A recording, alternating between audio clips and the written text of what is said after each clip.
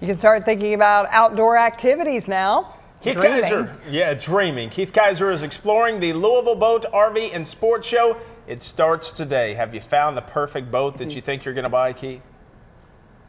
Yeah, that one, and that one. They're all perfect, and they're shiny and new, and you can come explore them and sit on them and maybe try them out a little bit. Just can't put it in the water. There's Justin Montalbano right here, National Marine Manufacturers Association, and just a beautiful display here every year, like over more than 60 years of this event happening here. So what's new this year? What do you enjoy about this show? I just enjoy getting everybody, back together. We did have the show last year. It was canceled the year before that, but just having everybody back and seeing all the inventory that's back in stock is a good sight to see. The pontoons, I mean, they have light years have developed in technology and comfort. And can it go any further? I mean, what else can they do? Yeah, they can always go further. The horsepowers, the engine sizes increase. This is no longer grandpa's old pontoon Right. for sure. So they the upholstery, the electronics, like you've mentioned, it's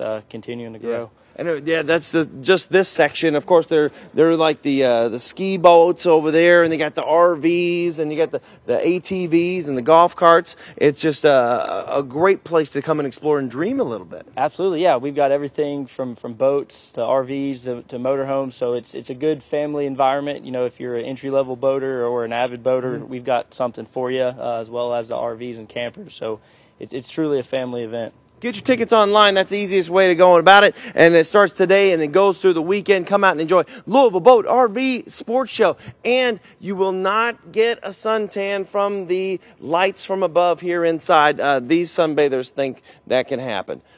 You guys, they're just relaxing up there. Candace, Sterling? Didn't expect that. It's a nice sun deck. I wanted to meet the person who parks all those boats and gets them so close together. That's impressive. Yeah, all right, can't wait to see more, Keith. Thank you.